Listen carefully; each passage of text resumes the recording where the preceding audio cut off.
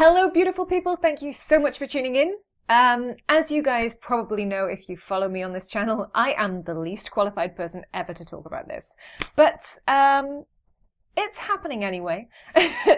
And the reason being is because if you're anything like me, the question is out there. How do I improve the speed of my tin whistle playing? Now, I did say I was the least qualified person to talk about this, but having said that, I have asked this question myself. I have received a lot of information that is genuine, that is valid, that did help me improve the speed of my playing. And I know how to improve the speed of my playing, but what I don't have is the two things I need. And the two things you need are the want to play faster tunes, which I don't have. I don't care for them. They don't do it for me. I don't want to play them. And secondly, the time. We all know I don't have any time.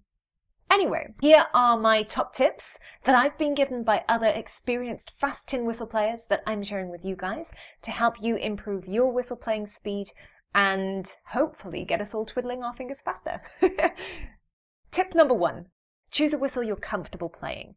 Learning to play tunes quicker will be far easier if you can play the whistle that you're playing on. So choose a smaller whistle or a low whistle that you're comfortable with, you can move your fingers around quickly on, and that is your first port of call, a whistle you're comfortable playing. Tip number 2, you need to learn the song off by heart. Unfortunately, this is the best, fastest and easiest way to play a tune quickly, and that's because a lot of playing a fast tune is muscle memory. So when you ingrain and practice a tune to the extent that you don't need to read anything, you don't need to read any notes, it is all in your brain already, your fingers have already learnt what to do, your brain already knows what notes you need to play because you've learnt it off by heart. So if you can learn to play a tune without needing to reference any sheet music or reference any tabs or any scribbles or notes of any kind, if you can remember how to play it in your head, then you're well on the way to playing that as quickly as possible.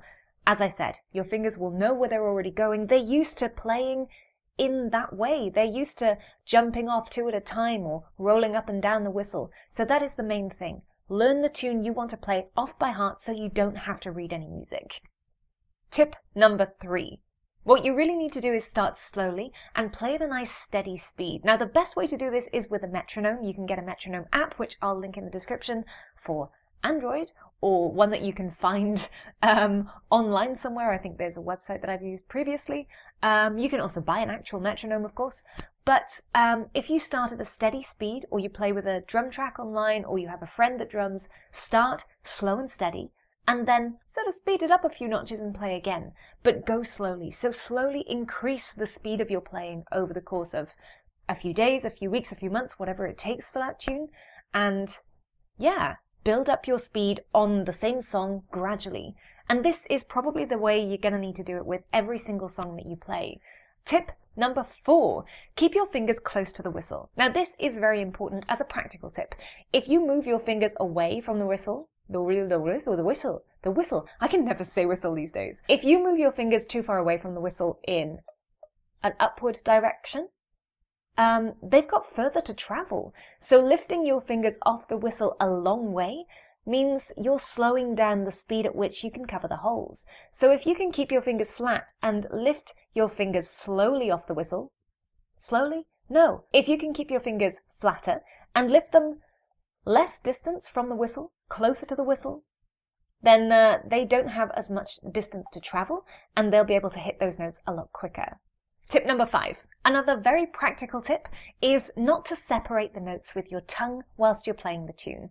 Now, obviously, some tunes do call for a little bit of tonguing or a little bit of note separation, but generally on the faster tunes, which tend to be more traditional Irish music, tonguing isn't as much of a feature. So what you need to do is kind of learn to roll the notes together rather than separating them individually, as this takes up more time and also takes more time to sort of coordinate with your fingers. So if, for example, you're playing just up the scale and you're blowing into the whistle for every individual note like this,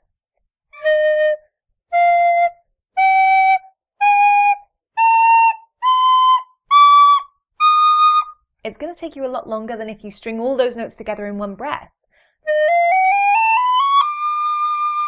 The same applies if you're tonguing in between the notes. And tonguing, if you don't know, is kind of where you touch the tongue to the top of your mouth, tongue twister, and cut off the air going into the whistle in a sort of a sound, sort of.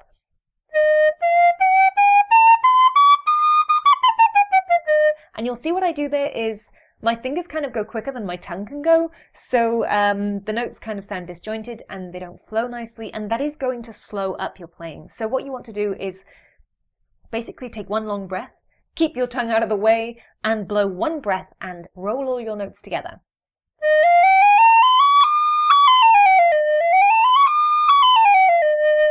And that'll help you speed up as well.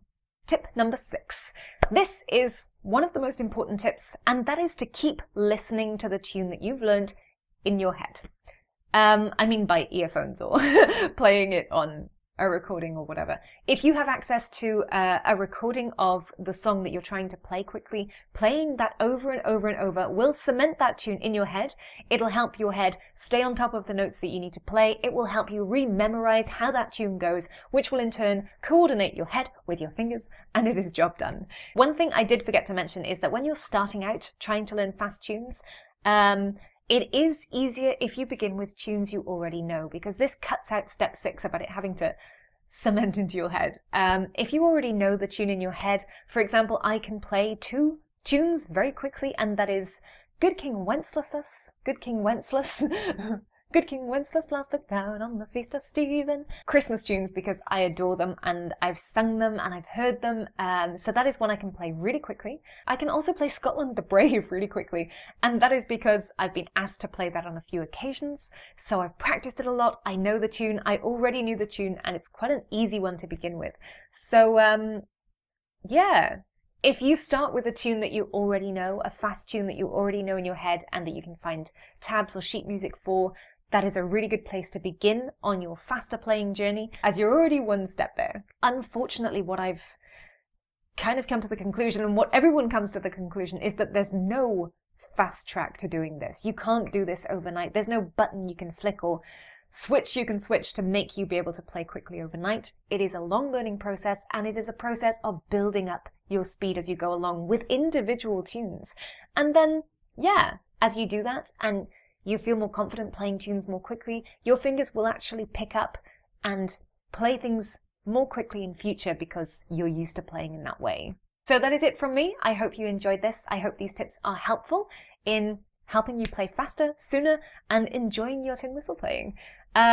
Until next week, when I come back with some more amazing tunes. I do have a few lined up for you. I have I See You by Avatar, from Avatar, you know what I mean.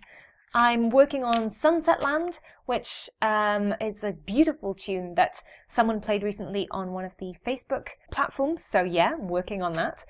I'm also working on Dunmore Lassies, which is a great low whistle version I found, The Fool's Jig, and May Morning Dew. So lots coming up ahead. They are still in progress, but yeah, I'll see what I can do. So until next week, have a great weekend, happy whistling, and I'll see you guys soon. Bye!